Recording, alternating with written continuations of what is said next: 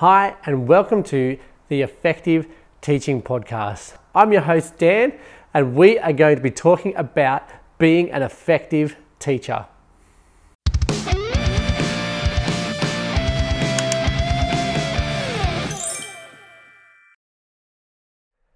Well, hey guys, I have a really short one for you today. I'm going to be talking to you about 3 do's and 3 don'ts of effective and efficient feedback.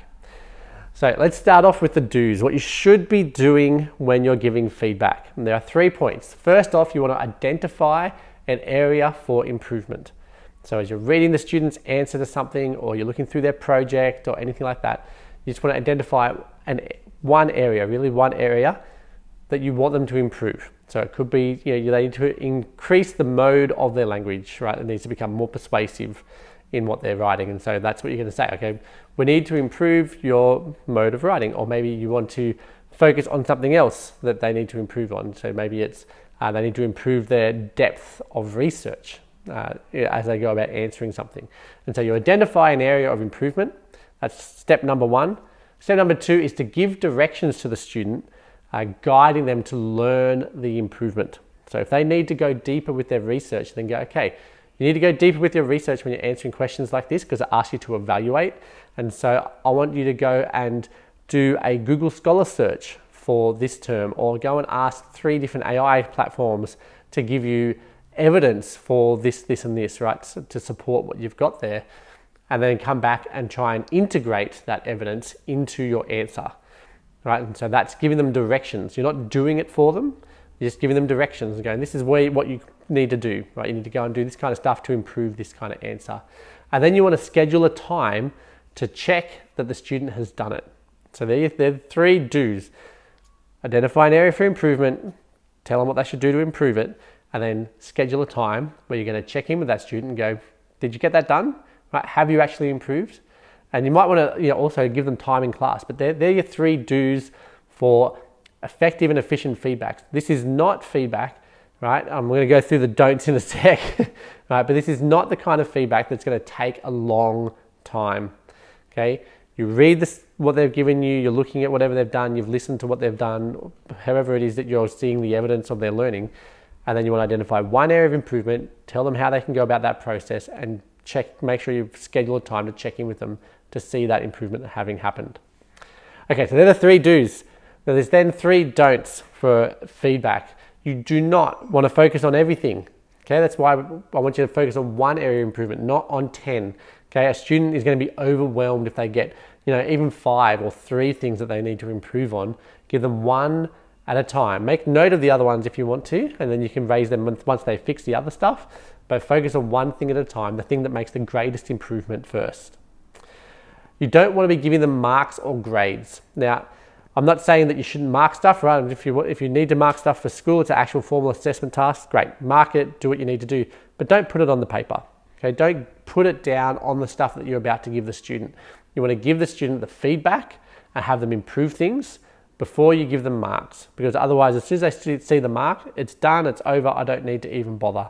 They won't do it. You're going to schedule that time, they're going to come back and it's not going to be done, because they're already, as far as they're concerned, it's finished, it's done and dusted. I would even encourage you, if you can, build in a process whereby the students submit something as a final thing, but they're going to get feedback and have to improve it, and what they do in between actually gets them more marks or something like that would be helpful for motivating them to actually get into that improvement. But the fact that you're in the 3 do's, the fact that they're telling them what to do to improve, rather than just saying, this is wrong, I need you to improve this, I need you to improve that. But you're actually saying, in order to improve your persuasive writing, right, you need to go and understand what modes are and look at the different level of modes, right, the modal levels of writing, and you want them to actually shift from lower mode to higher mode to improve the persuasiveness of what they're actually giving there. And if they can't use those higher modals, that probably means that they need to improve their evidence that's behind it to strengthen that, so that when they say, this clearly shows, rather than just, this makes it slightly more evident or slightly more likely, right? You want to be shifting things to be focusing on that. And so you're just telling them how to do it, right? Go and learn about modal writing and then come back and adjust your writing to make it more persuasive. Okay? You're not giving them all the answers, just saying what they need to go and research, what they need to learn to improve. The third thing you want to make sure you do not do is do not give it back covered in red pen, okay? Don't go through and fix all the little spelling mistakes and where the full stops and oh, this needs a paragraph here and this, okay? Much better if you just use a highlighter, okay? Use a highlighter system and just go, okay, all the good stuff is in green. This was great, this is great, this is great, right? The things you want them to improve are in yellow. And so you can go through and go, great, great, great, yellow, yellow, yellow. So yellow, that's like, and they might come to you and go, why is this yellow? You go, well, that needs a paragraph, right? But you don't want to be covering it in red pen and scribbling all over it because the kids look at that and they're like, I don't want to read that. Whereas highlight is nice and easy. They can go, oh, look at all that green I've got. Then I've got, oh, just a few yellows, okay? And again, if you're going to use the highlighter system, again, go back to this whole idea. Identify one area, just highlight one thing that you want them to improve. Don't highlight everything. Okay, highlight the one thing that's going to make the biggest improvement on their writing, which isn't normally their grammar. Okay, I'm not saying not to help them with their grammar eventually, but improve the bigger things first and then come back to grammar. Just say, even, you could go, you need to improve your grammar. Please run this through Grammarly or a spell check or something before you submit it. Right? Basic kind of things will help them to improve that kind of process. So they're your 3 do's and 3 don'ts. So do identify one area of improvement, give them directions for how to improve that, and then schedule a time to check in so they have a deadline for when to get it done by. And the 3 don'ts are do not focus on everything, do not give marks and grades, and not cover it in red pen. They're the 3 do's and the 3 don'ts for effective and efficient feedback. And doing this will reduce your time in as you're going through giving feedback to students, but it will also increase the impact that it has on your students. Well, that's it. I hope you enjoyed this episode. Please make sure you hit subscribe. You can head over to teacherspd.net and click the button in the top right-hand corner to get emails about each of these episodes and updates and stuff about what's happening to help you to become a more efficient teacher.